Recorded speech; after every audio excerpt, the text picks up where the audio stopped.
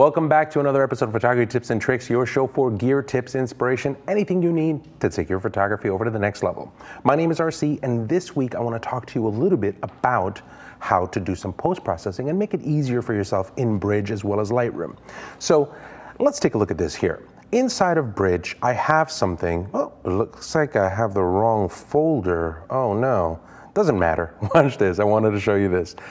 Inside of Windows and OS X, you can do the same thing, right? If you have a folder available to you inside of a window, you can always just drag it right inside of Bridge on top of this address bar, automatically shows you that section. So it makes it a lot easier.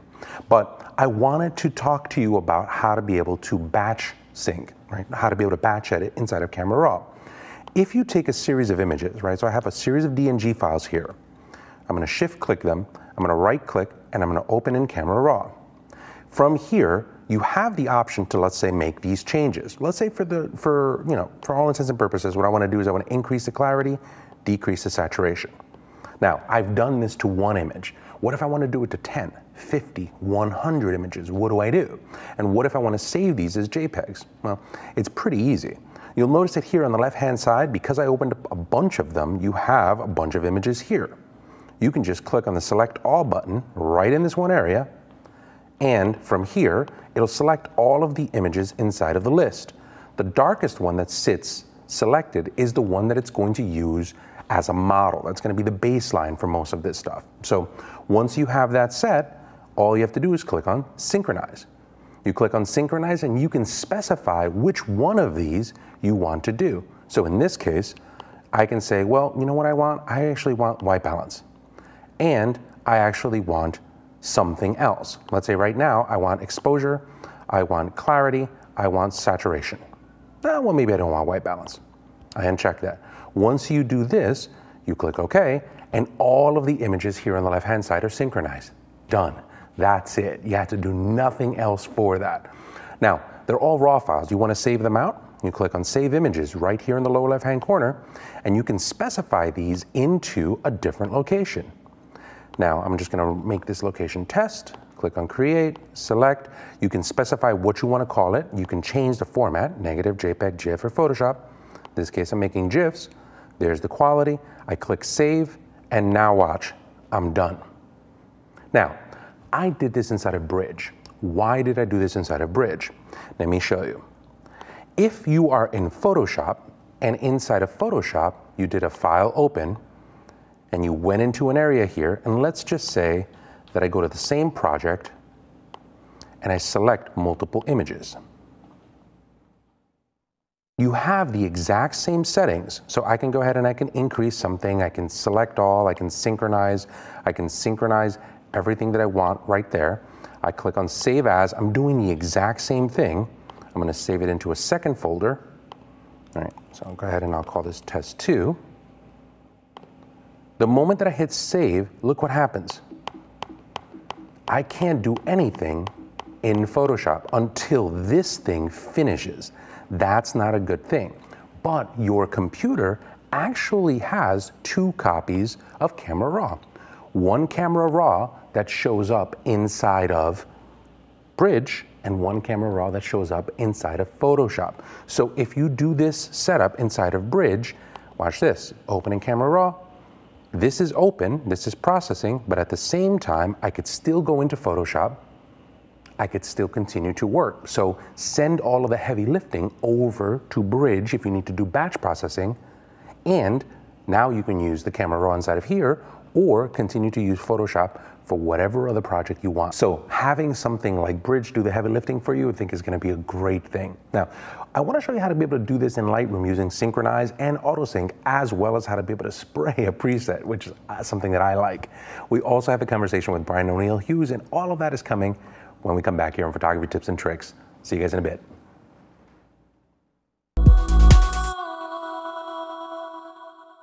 We all know the difference a great teacher makes. They inspire you, challenge you, and push you to do the things you never thought you could. For creatives, that means you've got to know your tools inside and out, whether it's Photoshop or photography, lighting or Lightroom, InDesign or After Effects. And while there are free videos out there, you have to watch 30 bad ones just to find a decent one. And a lot of times, the techniques are either outdated, complicated, or just plain wrong. What we need is a better way to learn. One that connects amazing teachers with creative people all over the world, 24 hours a day, 7 days a week. A thriving educational community with nothing but the most talented, engaging, and respected teachers in the industry. Then we simplify the whole learning process with short, clear, concise classes. That's exactly what we've created for you right here at KelbyOne.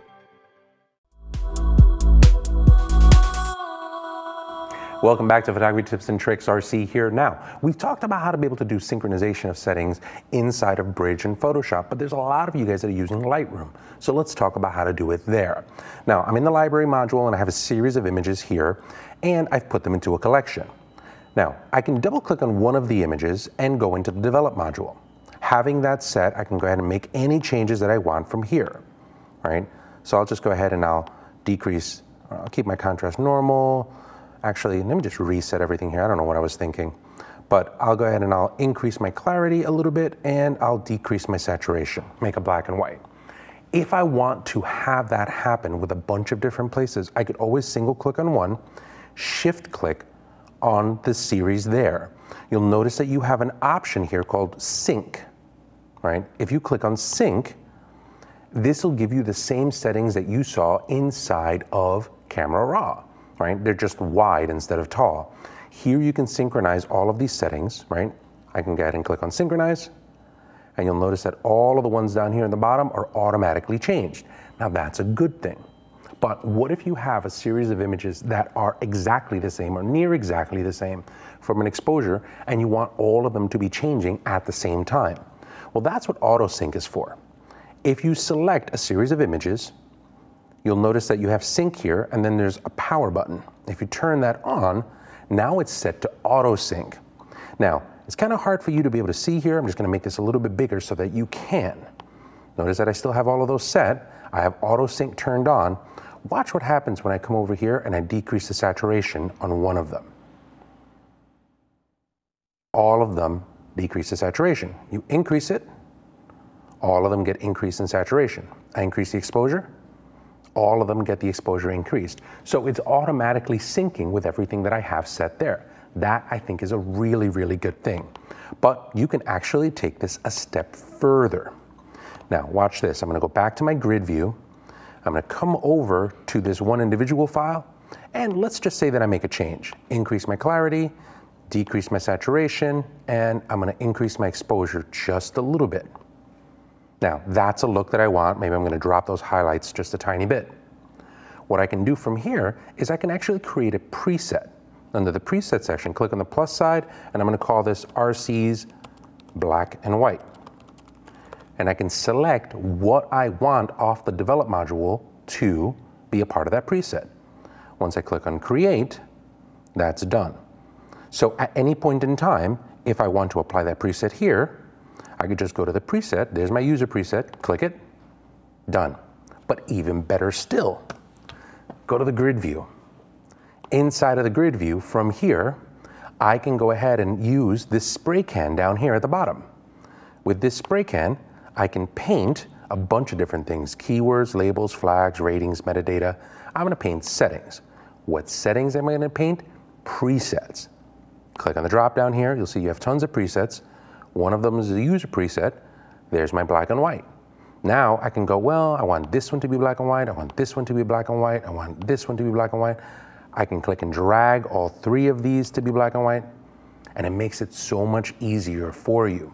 At any point in time, if you want to bring them back, you could always just go to the presets here, and under these presets, you have an option to take these and bring these back down. So you'll see that under the Lightroom General presets, you have something called Zeroed. Click on Zeroed. Now you can spray paint all of this stuff. Just click and drag, and it brings you right back to normal. So the spray can inside of Lightroom is really, really good for kind of leveraging quick edits right inside of a grid. Now, let's have a quick conversation with Brian O'Neill Hughes. Brian is going to talk to us about how to be able to use brightness and contrast and the auto button for new users. Take a look at this. Welcome back, everybody. RC here with Principal Product Manager Brian Hughes from Adobe. What's going on, man? How you doing? Good to see you. So this is another episode of It's Okay. You can do it in Photoshop. So this is the basic premise behind the entire thing. There were a lot of things that in Photoshop previously kind of sucked. They weren't very good. But one of the things that happened with it is that they got a lot better, but no one found out that they got better. Brightness and contrast in Photoshop were absolute taboo words to use. Yep. You do not use brightness and contrast.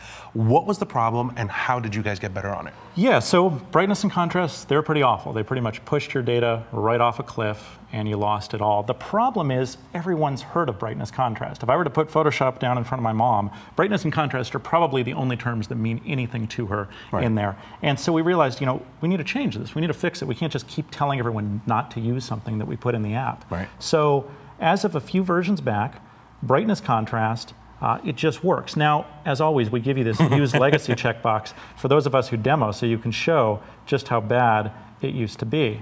Yeah, that's pretty contrasting. I'm missing a little bit of data there. So let's reset that and take that off. And if I were to brighten this or even bump up the contrast, it still looks like my image. Right. Now, so it works. It just works as it should. Right, so just go back into it and play with it. It's okay. You're not going to miss anything up. It's all right to go there now. It's okay to go to use. The other thing that's in here, which people also don't think of to use because, you know, it's auto. Our manual way must be better than auto. Try opening 5 different images and click auto in here. And you'll find that you'll get 5 different results because it's adaptive auto. What we're doing is we're looking at the histogram and we're comparing the histogram to hundreds, thousands of histograms from professional photographers. I'm not even sure if you guys know about this. It's super cool. No, it sounds awesome. We worked with Katrine Eisman, we worked with professional photographers, we got all this library of beautiful histograms, and we compare them and we adjust them, and auto just works. And so the auto that's in brightness contrast, the auto that's in levels, the auto that's in curves, they just work. See, and that's the thing that I think that a lot of the times photographers kind of miss. We tend to over-obsess sometimes about the technology and that we have to have our controls on it. When you're looking at products like, you know, Photoshop, I want the technology to evolve. I want the technology to get better, so when I'm a photographer, I want it to be taken care of for me, right? I want to focus on the picture. I don't want to necessarily focus on the buttons. So something as simple as auto really does take us a long way. Yeah, so just to show you super quick, let's take this same image and open it in curves. And you'll notice that with curves, it does something really cool. So big, busy, scary dialogue. I'm gonna hit auto. If we look closely, it's actually plotting multiple points. So it's not just looking for gray, black, and white values. Again, it's looking at the histogram and it's plotting points on there. So if you're a new user and curves are a mystery to you, and let's be honest, wrangling a diagonal line to yield a proper exposure, that's a mystery. Right. This helps you get started because it drops some points on there for you to start with. Right, so you have the benefit of great processing at the push of a button and the modularity to be able to go back and edit most of that stuff. Guys, it is okay to use auto. It is okay to use brightness and contrast. You heard it here first from Brian Hughes at Adobe. Thanks. Thanks so much, Brian. Hey, listen, so we have the PeachBit ebook deal. Make sure that you go to peachbit.com/KelbyOne, enter in the code KelbyOne. You're going to get 40% off of this ebook. Talent is not enough. Business Secrets for Designers, the 3rd edition by Shel Perkins. So great books, great content. Thanks to our folks over at PeachBit One. They give you 40% off of that ebook. All you got to do is put in the promo code KelbyOne. Now, the website that I want you to watch this time around, I want you to go to ivanmakarov.com. He's a great photographer and he's a friend over at SmugMug. So it's a great place to get websites. I like their stuff, but more importantly, I'm loving the work that he's putting on here. Make sure you take a look at ivanmakarov.com. He's also the person who created the One Collection, which is a user-generated book of photography. You'll find out all about that stuff over on his website. So you have a little bit of inspiration, you've got a lot of post-processing that you can take care of, and it's all part of Photography Tips and Tricks. If you want to see more of that kind of stuff, make sure that you go take a look over on the KelbyOne website. We'll do tons of this stuff, full content available there, get you up and running very, very quickly.